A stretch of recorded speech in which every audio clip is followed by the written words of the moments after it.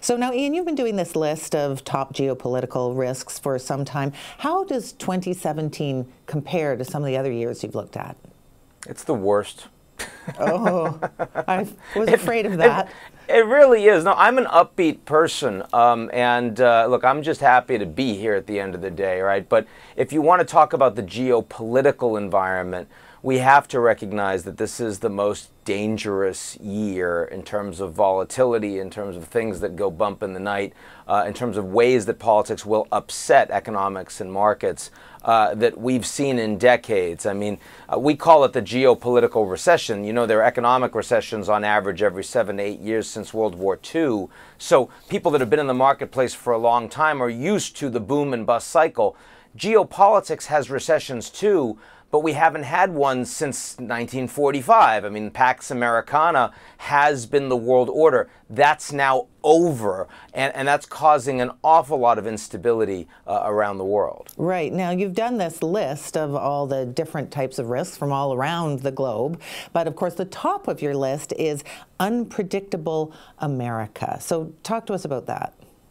Yeah, independent America, the idea that the United States no longer is prepared to play the role of either global policeman, architect of global trade, or perhaps most importantly, cheerleader of global values. This is no more exceptional, indispensable America. And, you know, the interesting thing is that geopolitically, that may not be so bad for the United States. When you think about the arms race in Asia or cross-border conflicts across the Middle East, terrorism, refugees, you know, that none of that is really a serious challenge in the United States in 2017.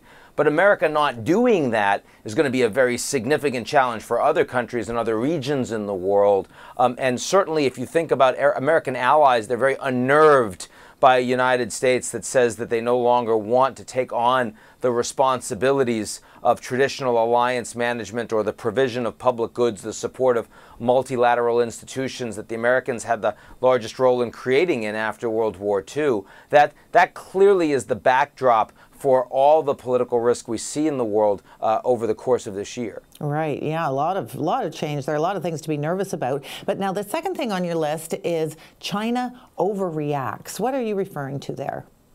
Well, you know, this is a year where the Chinese, they have the strongest leader since Mao and Xi Jinping.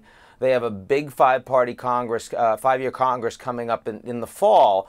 And that is, you know, the absolutely critical for Xi to consolidate power and to put the people in place that are going to allow him to, you know, finish out his term in office.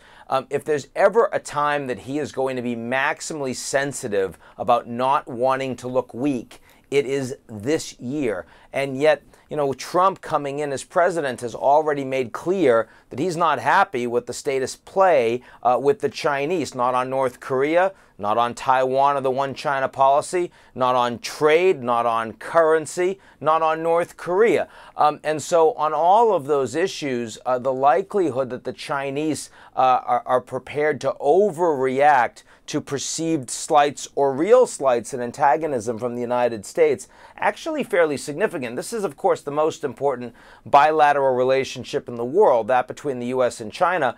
Obama didn't have an easy time with China when he started as president, but after 8 years, it turned out to be one of the relationships that he was better at managing than most, certainly than Russia, the Middle East, or Europe. Trump is likely to manage the Chinese relationship very badly, and especially if people don't take Twitter out of his hands. Oh, yeah, that's a good point. But now I want to ask you, you know, what's your biggest concern about this year? But I'd also like to know whether you see any good things happening in 2017. How could things go right and how could things go wrong in the worst way? Can you give us both sides of the coin? Sure. Let me start with right.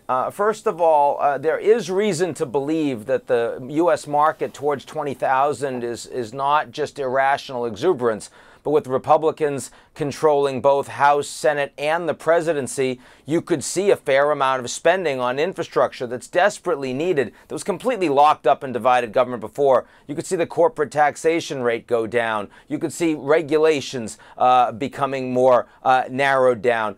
You could see privatizations as well. These are all things that are likely to be seen as pro-growth. And so the United States could do well in 2017 as a consequence of that.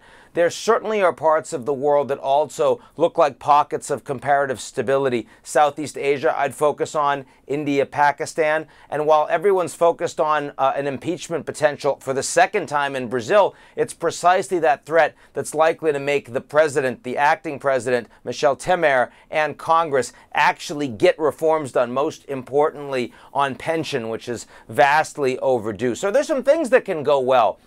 The thing that can go badly, I would tell you honestly, in the last 20 years, if you had asked me at any point, Ian, do you think that there's a remote possibility that major powers will end up at war with each other? I would have said no. I couldn't see it. I can't say that in 2017. I don't think it's likely, but it's possible. Certainly over North Korea, you have to recognize that the trust between major governments has eroded dramatically, and the guardrails that keep escalation from occurring aren't what they used to be. I think we have to look at it with our eyes open. It's going to be a nervous year. All right. Well, thank you so much for joining us. Sure, my pleasure.